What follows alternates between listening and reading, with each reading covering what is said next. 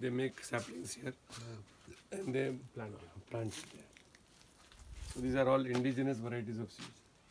Indigenous varieties of seeds means they are all perennial. This is nowadays seeds in the market are they are not perennial crops. एक बार use कर लिया फिर दूसरी बार आपको company से लेने पड़ती है. Why? Because the company wants the farmers to always purchase. So traditional systems was there is always a seed. Every farmer was a seed bank.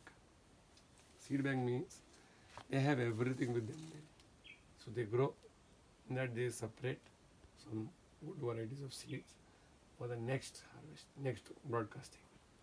That's why they would hang different seeds in the farms, in their houses. You have seen in the village, they hang some seeds with the there is some, like sometimes you see maize, there is something which is holding inside the maize, jowar.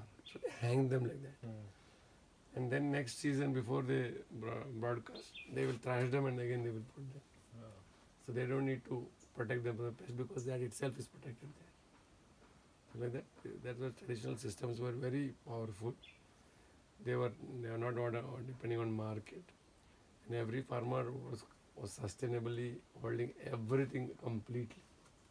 Nowadays, everything you have to bring from the market because they want that we should depend on them.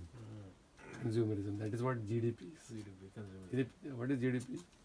Gross domestic product. That means how much you can purchase. So in India, you don't need to want to purchase only. यार हमें क्यों purchase करना है? हमारे पास सब कुछ. अपनी land है, अपनी cows है.